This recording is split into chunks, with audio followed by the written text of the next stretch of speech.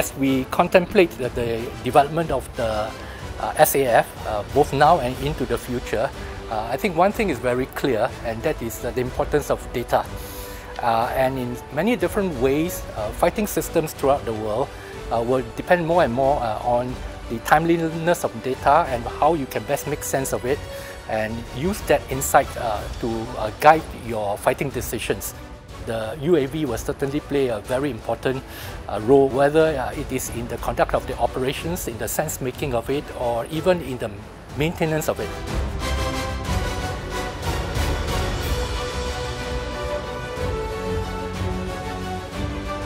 I'm greatly impressed with our colleagues here at the UAV Command, so I'm very proud of their professionalism and their commitment. And COVID or not, for example, they have never veered from focusing on securing the sovereignty and the freedom of this country, making sure that our security is always protected, and they play their role very, very well within the overall MINDEF SAF setup.